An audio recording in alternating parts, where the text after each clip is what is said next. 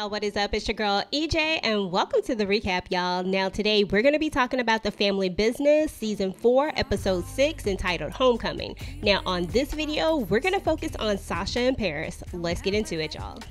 Okay, y'all, so this episode starts out incredibly sad. I finally had to succumb to the fact that, Sasha is actually gone, that Sasha Duncan has died. This is the direction that the show has taken, and it looks like she's gone, So, I just was like, okay, got to get out of this denial stage, and it is what it is. So anyway, y'all, on this particular episode, we're going to start out with everybody saying goodbye to Sasha Duncan. So I really wanted to say that they really did a really good job the way that they did this episode. This episode made you, feel really connected to everything that was going on. I mean, you really felt all of the emotions from the song as everybody starts to say goodbye. So we're going to start out with, Chippy and LC, they're getting out of the car, they're getting ready to go to the funeral, and you're gonna see that everybody has kind of gathered. Security is definitely high here at this funeral service, and they just want to make sure that everybody's safe, but that they get to say goodbye to their niece, their cousin, whatever the respective relationship is. Now we are going to see Nene basically just kind of break down here. She's like, look, she's like, look, Kenny had something to do with this. Like, a mother knows, and Curtis is adamant that he doesn't believe that Kenny had anything to do with this, not Sasha. Maybe some of this other stuff, but not this particular thing. And then, his sister Lauren is like, you didn't see him. You didn't see how he wanted to kill me. So I don't know. At this point, I'm just like, so if we know that there's a problem, why are we still not saying anything? Like, I just still don't have that much respect for this whole situation. Like, I understand that you want your son to be saved. Like, you don't want your son to die, but everybody else around you is dying because of your son and your husband, and they have no clue what's going on, but you have this information that could potentially help them to be safer, you know what I'm saying, to know what they're looking for, to know who their enemy is. It's nothing like having an enemy and not knowing who that enemy is. So I just feel like, this is just they doing too much, although I understand why. I don't like it. So then we have Donna, of course, who's coming to say goodbye to her daughter, and it feels like, these last few episodes we've had a lot of clips of Junior and Donna together, and you see how much Junior cares for her in the the type of relationship that he seems to have developed with her. And as we're looking in, we all know that, of course, that they truly are more than just auntie and nephew. And it's just really nice to see the way Junior is there for her to help her through this, because don't nobody like Donna, but this is her daughter. She did lose her daughter, and they were trying to reconcile their relationship, because we all know that Donna has never been much of a mom to Sasha, but it's still her daughter. Now we're gonna see Orlando say goodbye to his cousin. We're also gonna see London come out, but London isn't even going to be able to make it all the way, to the casket. She kind of just breaks down before she ever makes it there. We're going to see Sonia and Rio saying goodbye, and then we're going to see Curtis, Lauren, and Nene also saying their goodbyes, as well as, Little Vegas, aka Nevada. He's going to be saying goodbye. And then we're going to see LC and Chippy, of course, say goodbye. And then they've had this amazing shot of LC, standing over the casket. And I just thought this was just like everything that they did in this episode, like just keeping it real. And I'm never one to get into, video or any type of like the creative part behind the show per se. But I think that they did such an amazing job with the way that they created this moment for the fans. Like, it's sad that we have to say goodbye to Sasha, but it really feels like they put a lot of detail and thought into what people would want to see, and they connected it with feelings. You know what I'm saying? Like the visual connects you with the feeling. I mean, honestly, if you didn't have like a moment of where you were like, man, this is really emotionally, like you're saying goodbye to this character. I mean, it felt real is what I'm trying to say. So anyway, y'all, last but not least, of course, Donna's going to come in and she's going to say, goodbye to her daughter.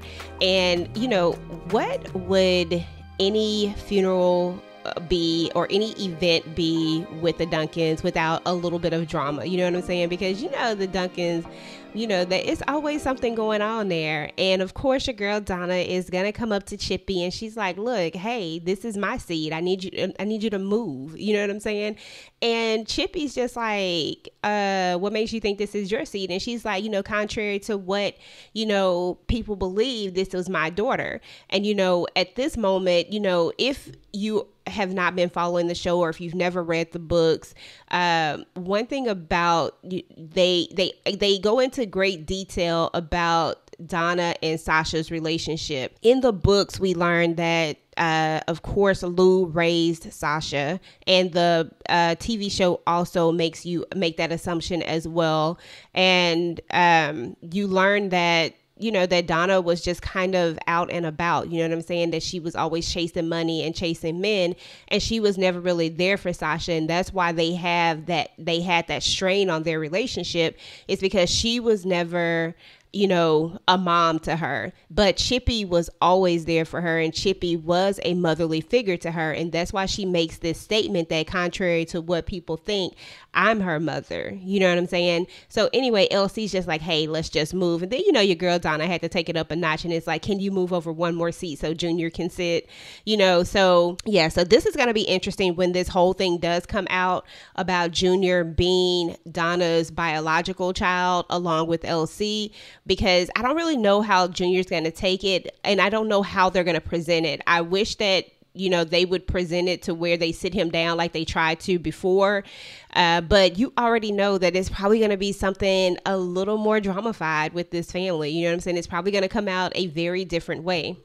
So anyway, everybody's going to come and pay their respects. And as usual, these guys are looking sharp. You know what I'm saying? Senior Cruz. I can't ever remember what this other guy's name is, but he always has on these great hats. Like, I love his outfits. And then when Sebastian pops up, Sebastian is like, look, I feel like we're like sitting ducks. And Senior Cruz is like, no, LC got this on lock. And he's just like, nah. And I'm just thinking to myself, dude, like, I know that if I was at a table, you know what I'm saying, this type of table, this type of powerful table, and I know that people are dropping, there's no way I'm not wearing a bulletproof vest every single where that I go. I mean, if I could wear a bulletproof helmet, I probably would too. Like, there's just no way you're gonna get me caught slipping like that. And that's, of course, what your boy Senior Cruz is like, we got our hardware on. You know what I'm saying? And Sebastian is just looking like, okay, they've seen my face, I gotta go. So, Sebastian is just like, he's scared. He's like, a Duncan assassin has died, and then the other two people, like, they got your boy shook.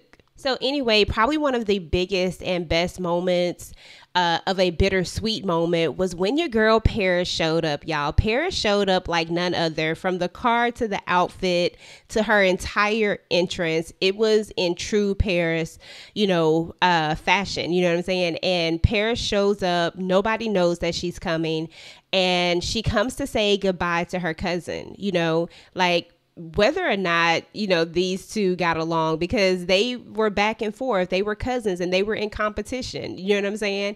And that's how their relationship was. We all know that Paris is a little bit spoiled, you know what I'm saying? And she loves to be competitive, but these two had a really close relationship, regardless of them having their little spats. I mean, they were more sisterly. That's how sisters do. They have their differences, but at the same time, you're not gonna mess with this one and you're not gonna mess with that one, because they're gonna have each other's back.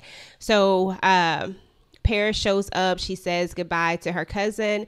And then she goes over to her mom, and her mom is like, welcome home. And it almost felt, like how the prodigal son, how they say the prodigal son returns home. Not saying that Paris was the prodigal child or anything like that, although we could say, but not saying that. But it just felt like this welcoming back of someone who's been gone for so long. And it's like, yes, you're welcome, come back into the fold. And she's talking to her dad, and her dad is just like, she's gone, Paris, she's gone. And she just lets him know, like, hey, it's okay. I'm here. You know what I'm saying? And we're going to find out who did this. And they embrace. And it's just such a special moment to kind of see these characters coming back together, because I think that this is what the show needs to have, either a Paris or a SASHA. If we're not going to have one or the other, it feels like the show would be void with having neither of them. So I'm really glad that they brought Paris back into the show, since we're having to lose SASHA. Now, I would have preferred not to have lost SASHA to death. You know what I'm saying? Like, at least have an opening where she can come back in. I'm kind of still hoping for this whole thing where it's not really her, like, that the body was just too badly damaged for them to really, really, really know who it was. And that, at some point this DNA test is going to come back and is not going to be her. Like, I'm really hoping for that.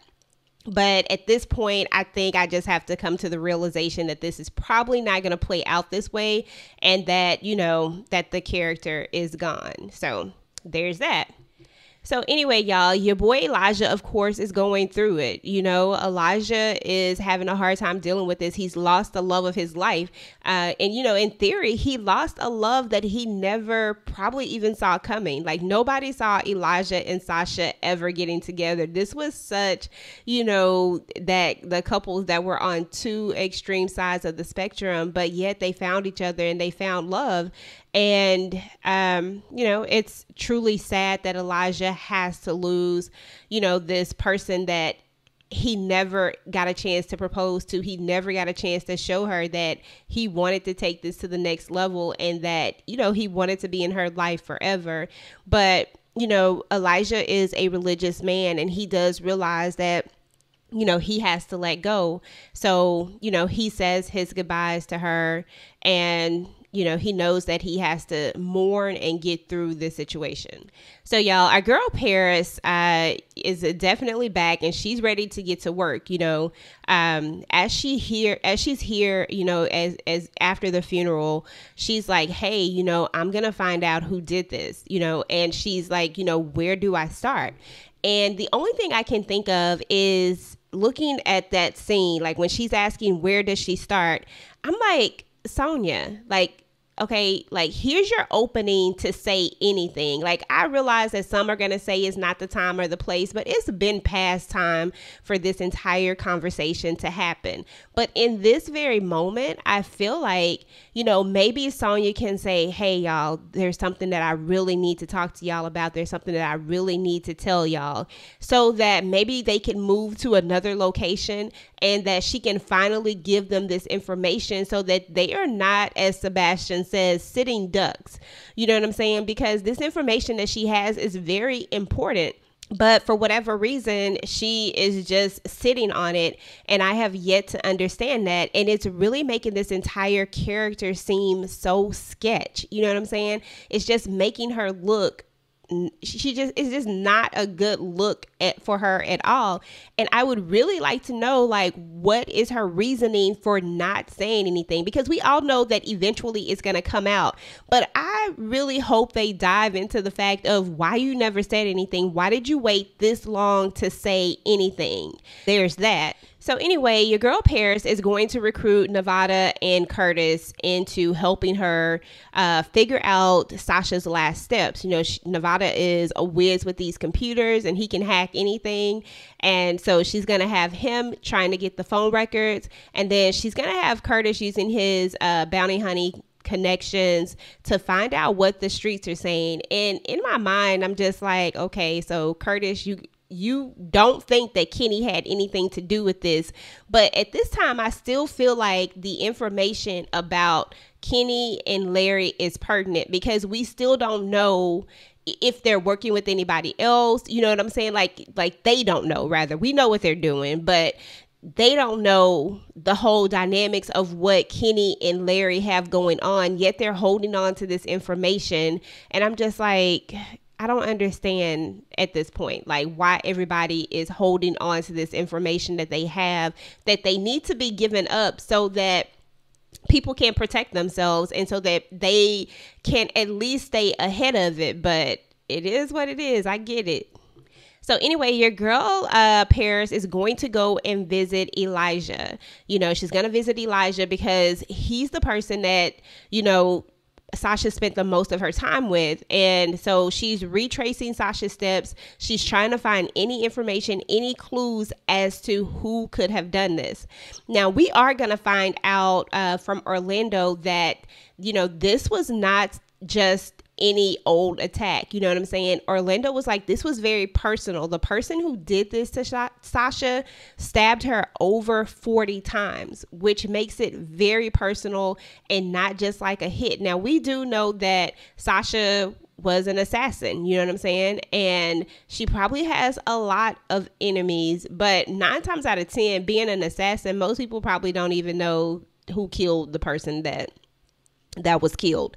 So I don't know. It feels like there's going to be a lot to unturn here in order to figure out who killed Sasha, because some of my biggest guesses, they don't actually make sense anymore as we get more into the episode. Paris, of course, is going to go visit her brother Rio, you know, in true Rio and Paris fashion. And they're going to have a couple of drinks and they're going to kind of reminisce on their cousin, because this typically would have been a Sasha, Rio, Paris thing. You know, when they're together, they're this trio. And, you know, I think it just hits them that, you know, she's gone, you know what I'm saying? And I think in this moment, you know, Paris is even more determined to find out who killed her cousin.